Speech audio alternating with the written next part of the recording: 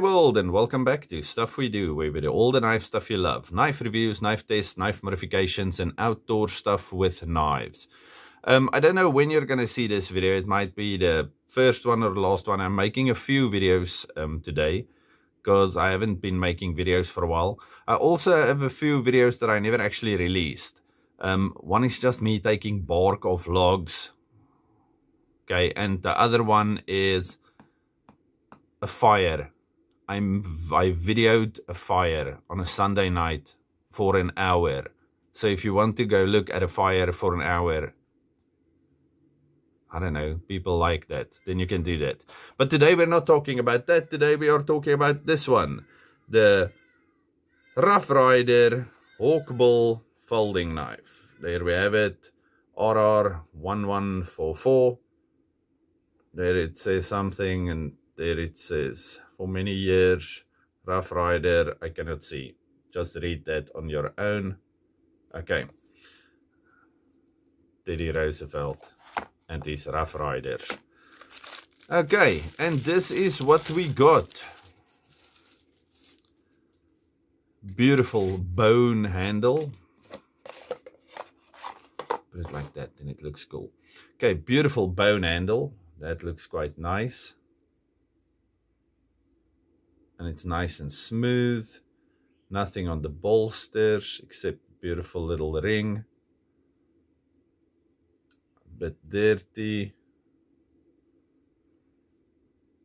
But I don't see any real gapping anywhere. Wait a second. There is a bit.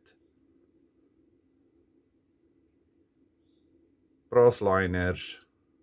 Nickel silver bolsters. Match strike pull. You're seeing me, and you're seeing me without my spectacles. And then super shiny blade.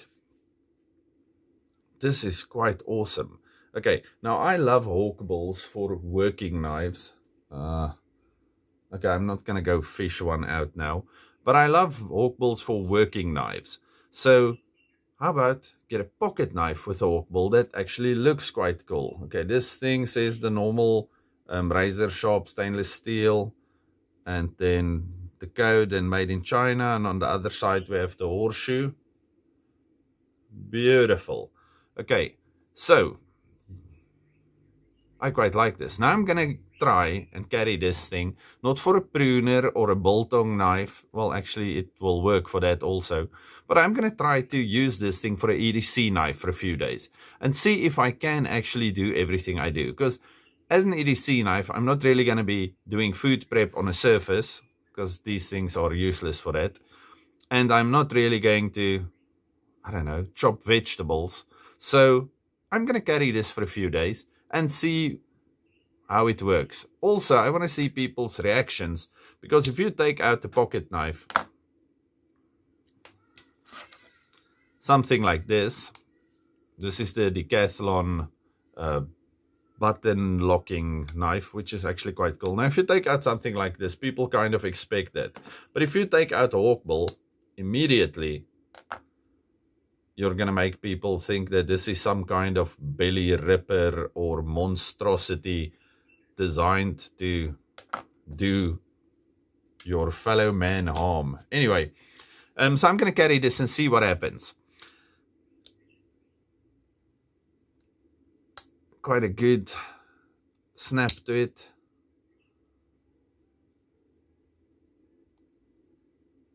I really hope that's hitting on the stop pin and not one of the pins. Yeah, no, it doesn't look like there's pins sticking out.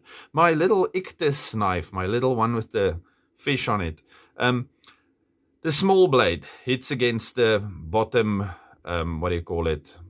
It's not the pin, but the back spring. So it hits against that, so it makes a little flat spot. I really hope this one doesn't work like that. Do we have paper anywhere around here? And as always, I do not. Right, let's cut this thing. Okay, this is quite sharp.